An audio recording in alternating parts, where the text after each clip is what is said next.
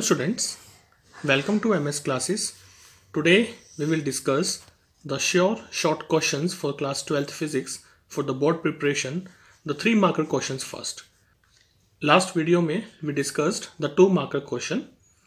So just have a glance on all these questions and let me know if you have any doubt and comment in my comment section.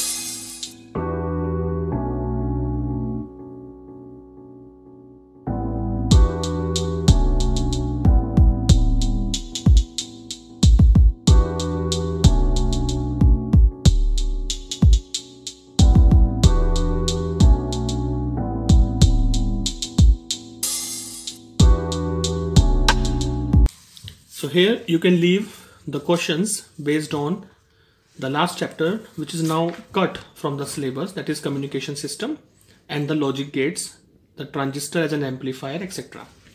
The rest you can prepare from all these questions for 3 marks. I hope this video would be beneficial for you all. In case if you have any doubt, please comment in my comment section. Thank you.